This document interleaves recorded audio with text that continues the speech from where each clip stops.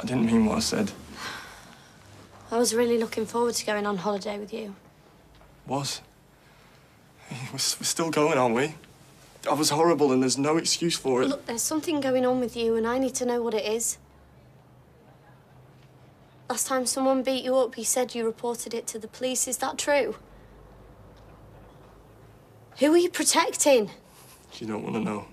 This can't keep happening. We need to do something. Believe me, there's nothing we can do. Right, well, if you won't report it, then I'll just do it for you. Stop it! I wasn't going to hurt you. I'd never.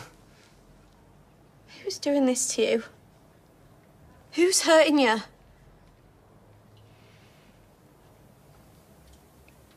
It's my dad.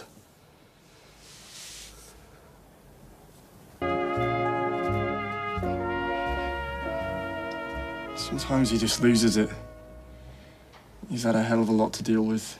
Well, and that makes it okay. No, of course not. It doesn't even happen that often. You can't tell anyone. Summer, we've got to keep this between us. It's not his fault. He's sick. Well, what's wrong with him? He's an alcoholic.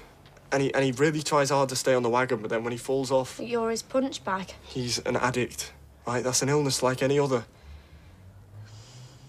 Why didn't you tell me before? Because it's not that bad. Honestly, it's not. Usually we get along great. What, until he has a skinful and gives you a slap? Look, Aaron, we need to report this. This could go on for years. It could ruin your whole life. My dad's got no one. And since Mum left, he's got this real thing about disloyalty. If he even thought I'd told anyone about this... Look, you can't deal with this on your own. It's too much.